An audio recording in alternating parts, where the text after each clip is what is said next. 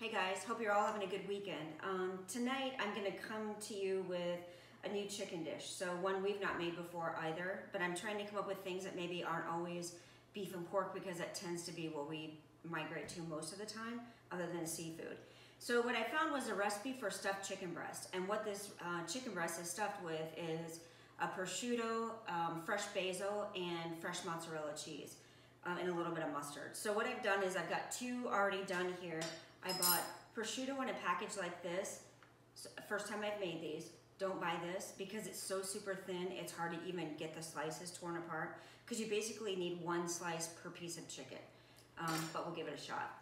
I've got mozzarella, fresh mozzarella pearls, and I have plenty here, so we're actually going to use this in a salad with tomatoes and my leftover fresh basil later this week with tri-tip, so kind of reusing them twice. And then I've got fresh basil.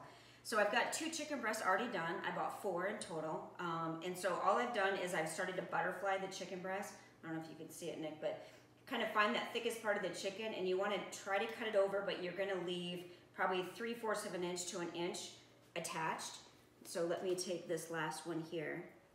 You're going to need a pretty sharp knife and one that doesn't drag across the meat. If you happen to have like a fish knife, that would work really well, but you're just going to open it up and make a pocket. Let me wash my hands quick. What we're gonna end up doing is grilling this on the grill. I think you could probably bake it too if you wanted to. So if it's the middle of winter and you don't wanna get your grill out, I think that would be another option. Chicken, as you guys know, is pretty lean. The prosciutto is very lean. It's basically like a bacon, but it's already cooked, so you don't have to fry it. But it has a kind of a salty bacon taste to it. And they're really not adding that much of the fresh mozzarella. So we're really not adding a ton of calories to it. So, all right, so then I'm gonna take, I've got just some regular brown mustard from Hy-Vee. And again, if these were in a little bit better, kind of a long slice, that would work much better. But I'm just gonna dab a little bit on there. You're gonna take a spoon and just kind of spread it around a little bit. And it'll spread and seep out as you cut into the chicken, but just so we don't have it all glopped together. Okay, and then, how did I do those? I guess I had that on the inside. So we'll put this on the inside. And again, I touched chicken with this hand, but not with this hand.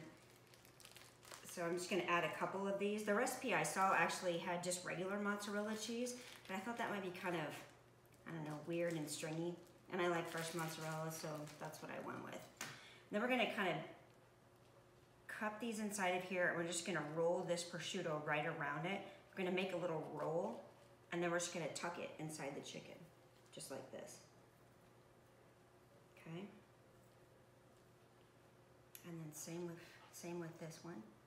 And then what I'm gonna do is I will probably spray a little non-stick spray over them, just so they don't stick to the grill. I'll sprinkle them with salt and pepper, and then I'm gonna grill them. I'm not exactly sure how long it's gonna take to grill. Probably in total no more than maybe 5-6 minutes on one side and about 5 minutes on the other. They're kind of big chicken breasts. They're about probably 7 ounces a piece.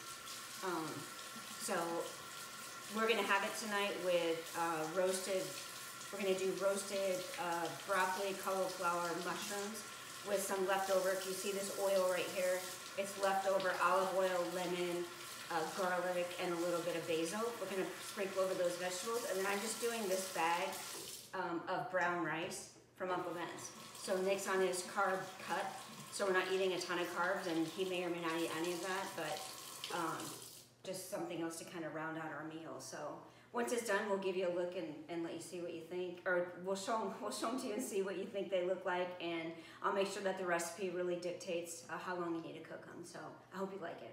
All right, so I ended up cooking them about 6 minutes per side, and you can see the pocket's kind of sealed up. This is yours, Nick, so I'm gonna cut into it.